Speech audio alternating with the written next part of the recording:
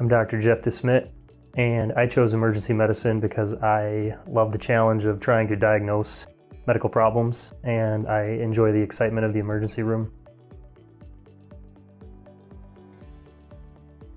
I chose emergency medicine because I love the challenge of trying to make a medical diagnosis under pressure of time and acuity, and I really enjoy trying to help people who've been hurt or who are sick or injured try to get back to being healthy. My particular interest within emergency medicine is critical care and treating both traumatic and medically ill patients who are the sickest. I spend quite a bit of time doing this as a resident and with a special emphasis in critical care, and really enjoy that part of my practice. I work on several hospital committees regarding critical care, sepsis, and this is part of my job I'm most passionate about. During a visit to the emergency room, you can expect to start in triage with a nurse who will take your vital signs and ask you what the reason for your visit is today.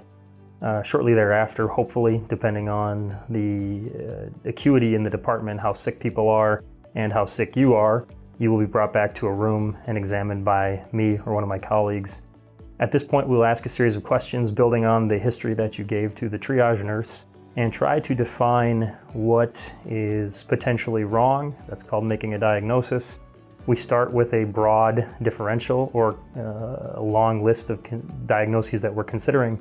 And at that point, we'll order tests to further narrow the diagnosis to try to arrive at exactly what is wrong if we can. It's important to understand the goal of the emergency department and the goal of your visit with us is to make you feel better and to rule out any potential life threats. Sometimes we are able to arrive at a definitive diagnosis. In fact, most of the time we will, but it is not uncommon for us to not find a definitive diagnosis for your symptoms.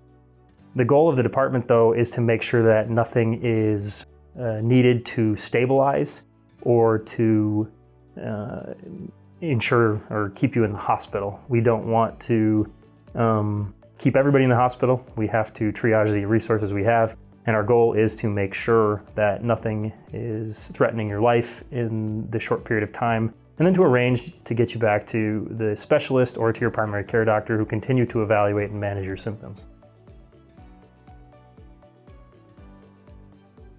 My favorite thing to do outside of the hospital is to spend time with my family. I have 3 young kids who are all starting to be involved in sports and activities outside of the house. So I spend most of my time away from the hospital taking them to their practices and events. And if we're not doing that, we spend time at home watching movies, fishing, and just playing outside.